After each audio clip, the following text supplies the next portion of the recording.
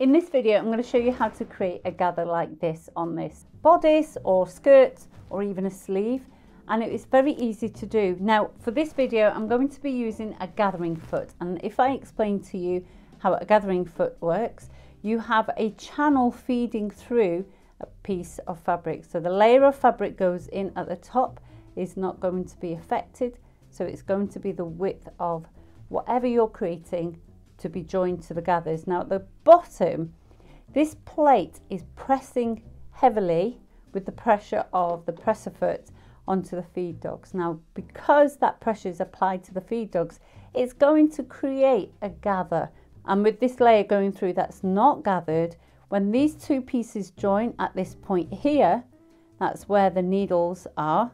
They will be pieced together and sewn together by the overlocker as one joint piece, and you can see that here. So on the top I lay this piece, which will be in this case the bodice, and the bottom layer is going to be gathered. I'm going to set the differential feed to 2 on this overlocker. I'm going to increase the stitch length a little bit, and I'm going to increase the tension a little bit. You can make these manual adjustments on your machine. You just want to make sure that your needles are a little bit tighter and that your differential feed is higher at 2, so it's creating that gather. I can go a little bit higher on this overlocker, and I can have a longer stitch at around 3.5, maybe even 4. So let's leave it at 3.5. I think that will be a good number for this fabric. The knife setting is as normal. Now if you do find that you're getting loops like that, just adjust your knife so that you don't have loops the next time. So practice it on a sample piece. So we're going to change the foot on this machine. So lift up the needles and replace the foot with a gathering foot.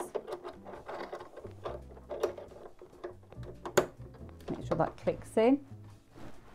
Just turn the hand wheel just to make sure that you don't have any problems and the needles are correctly going through. If you've bought a generic foot, you want to make sure you keep yourself safe. With the differential feed at 2, the rate of the feed dogs at the front are going twice as far as the feed dogs at the back.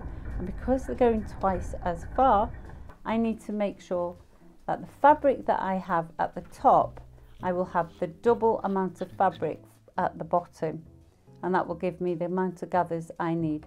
So the way I like to do this is I'll place the gathering fabric at the bottom, and I'll start the stitch just for a moment, press the foot down, and that's just caught my fabric.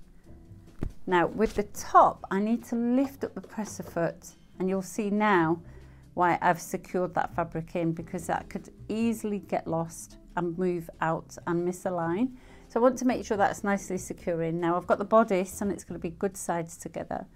I'm going to place that in, and the reason why the presser foot needs to be up is because that can become quite encased. You can see that the presser foot being down adds pressure to that plate, so I can't get the fabric in as easily.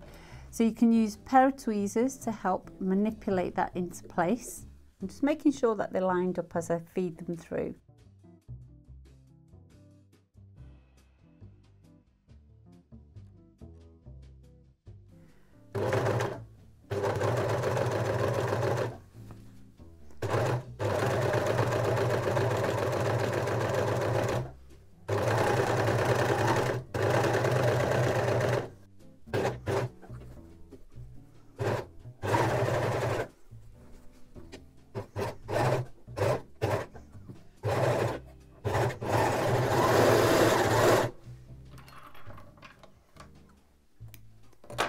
And you can see that the stitching finished right at the edge of the fabric that I started with, and if I flip this over, you can see I've created that gathered skirt. And then all you would do is just top stitch that using a machine. So do this on your sleeves, do it on children's clothes, on dresses, and have lots of fun.